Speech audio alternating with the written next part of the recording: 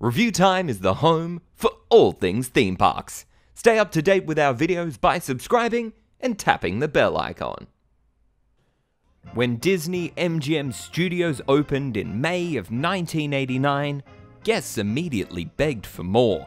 The small half-day park featuring only 2 rides and a handful of shows was rushed to beat their rival Universal Studios Florida, but it was simply not big enough to match the demand of people wanting to add a 3rd Disney theme park to their Floridian trip. Imagineers immediately got to work on expansions to the park, including Star Tours and the Indiana Jones Epic Stunt Spectacular, which would both open before the end of 1989. The next plans for the park would call for lands based on Mickey Mouse and the Muppets, but the biggest expansion plot was reserved for someone at the time almost bigger than Mickey himself, a blockbuster cartoon rabbit, where in his land you would have stepped into the world of toons and taken a ride alongside that very rabbit in a roller coaster, transit bus, or even a baby buggy. For ReviewTyme, I'm Luke, and this is a look at the cancelled Roger Rabbit's Hollywood. The designs for Disney MGM Studios originally began as a movie-making and entertainment pavilion expansion for Epcot Center, but as the scale and scope of the project grew, these plans soon adapted into an entire 3rd theme park for the Walt Disney World Resort. This park would quickly see itself approved and under construction as a thinly veiled, preemptive strike against Universal Studios, who had plans to bring over their world-famous studio tram tour from Hollywood into a brand new Floridian theme park. Rumors suggest that Disney's brand new CEO Michael Eisner had caught wind of Universal's plans and fast-tracked Disney MGM Studios in the hope of scaring Universal away from Orlando, when in fact, all it did was scare Universal away from the tram tour idea and force them to redevelop the most well-known components of the tour into their own grand, standalone attractions. On the 1st of May 1989, Disney MGM Studios would open to the public. Upon opening, the park would only have 2 shows, Superstar Television and the Monster Sound Show, as well as just 2 rides, the Great Movie Ride and the 2-hour-long Backstage Studio Tour, which would give guests a behind-the-scenes look at how films were made, on a backlot where almost no films were made. The park would feature working production facilities for film, television, and animation, but they would mostly be used for Disney Channel original TV shows and a satellite animation studio for Walt Disney Feature Animation, where films such as Lilo and Stitch and Mulan were animated. The issues with Disney MGM Studios on opening day were apparent. Whilst guests loved what was on offer, they demanded more from the park, which was originally conceived to only be a half-day experience. The immediate success of the park saw fast-tracked new attractions and expansions open almost immediately, with the Indiana Jones Epic Stunt Spectacular in August of 1989, Star Tours in December of 1989, and Muppet Vision 3D in May of 1991, all helping to expand this half-day offering into a full-day experience. All of these also helped fill the glaring gaps that were opening up as Disney's attempts to turn Orlando into a movie-making destination simply didn't work, and the allure of touring working film production facilities doesn't quite shine when there are no productions underway. These shows and attractions were meant to be the first stage of expansion for the park, with a number of other large-scale projects in the works at the same time that truly would have made Disney MGM Studios a theme park destination. One of the biggest planned projects was a full Muppets expansion beside Muppet Vision 3D entitled Muppet Studios, the brainchild of a business negotiation where Disney would have acquired the Muppets, allowing Jim Henson to step back as a main creative consultant for the brand. This land would have essentially been a parody of the movie-making tropes seen elsewhere in the park.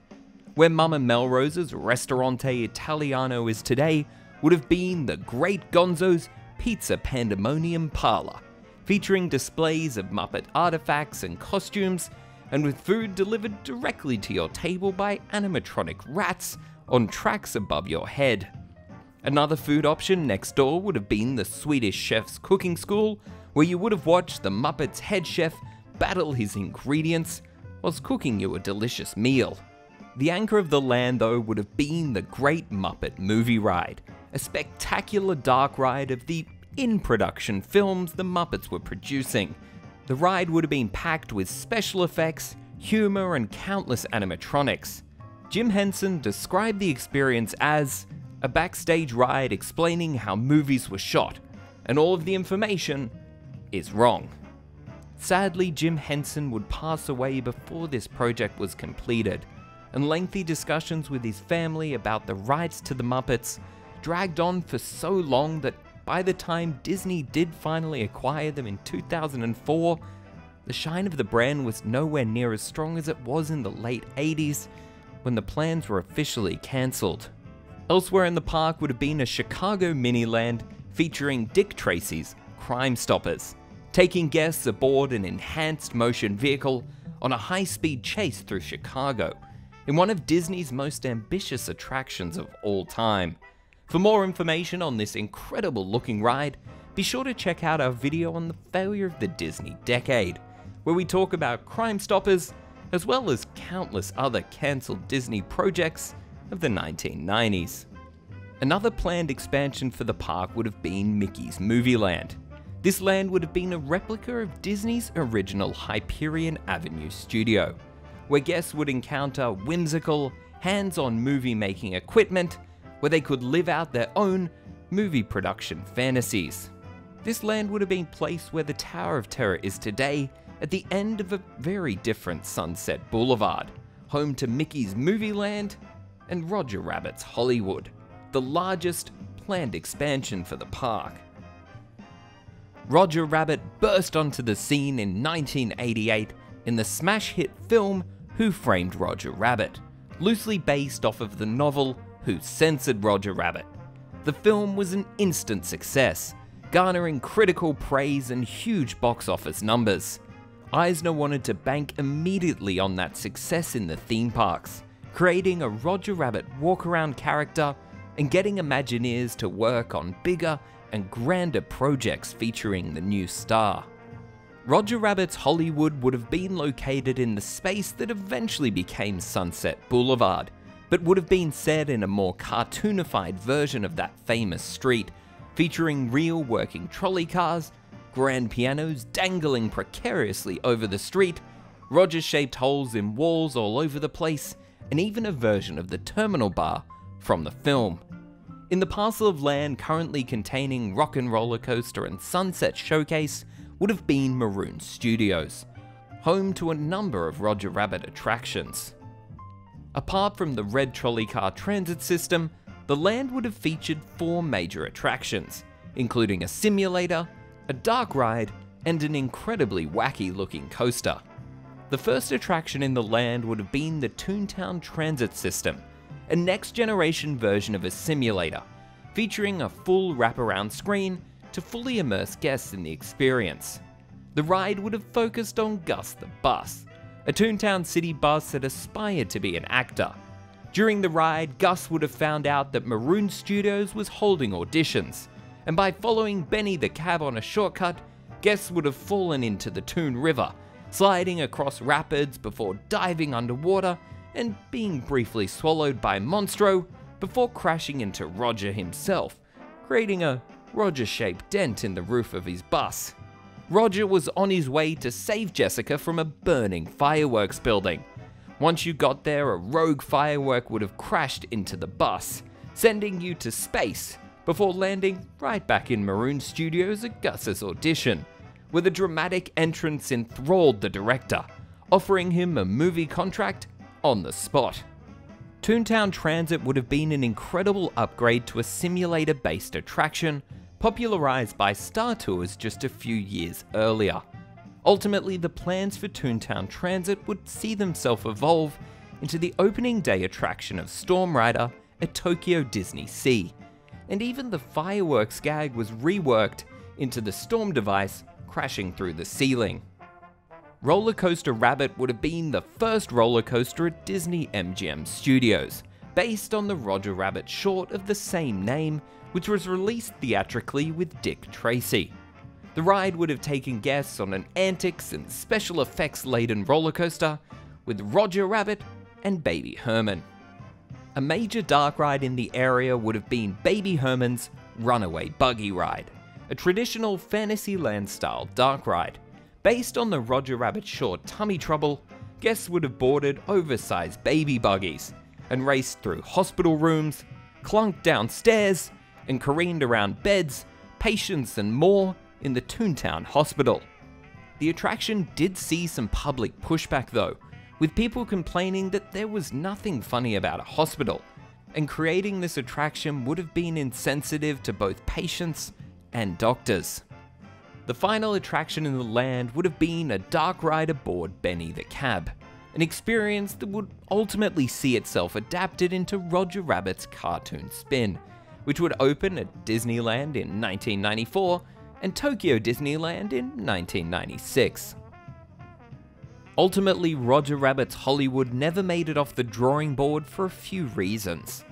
One of the major issues in getting the land approved was the split ownership of the characters between Disney and Steven Spielberg's Amblin Entertainment, who helped to finance the film.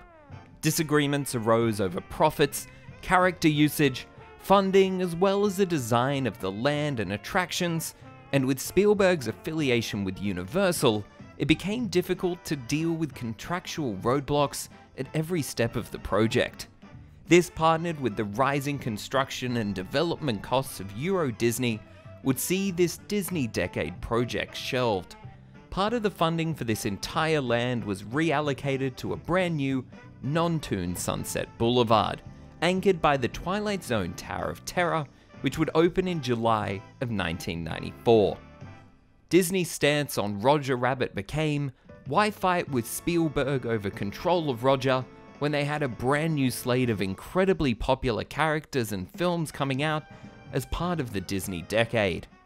Disney would try to create their own version of Roger Rabbit they would own entirely with Bonkers T. Bobcat, a toon bobcat living in a real world, though the real world was also animated, unlike the great juxtaposition of Roger Rabbit interacting in a live-action world. A few Roger Rabbit references would survive in Disney MGM Studios though, with the Looney Bin Backlot Tour Exit gift shop featuring a number of Roger Rabbit references before it was removed to make way for Galaxy's Edge, as well as an office window for Eddie Valiant next to an office with a Roger Rabbit cutout in the blinds, as well as a Maroon Studios billboard still being visible today within Disney's Hollywood studios. Today, elsewhere in Disney World, you can still find Roger Rabbit as a giant figure in the 1980s wing of Pop Century, as well as him being occasionally available for meet and greets for Easter and other special events. Though, unfortunately for those who grew up with and are begging for the return of Roger Rabbit, it seems for the current generation of guests, the question is no longer who framed Roger Rabbit, but instead, who is Roger Rabbit? From the home of all things theme parks, I'm Luke for ReviewTyme. Thanks for watching, liking, and subscribing.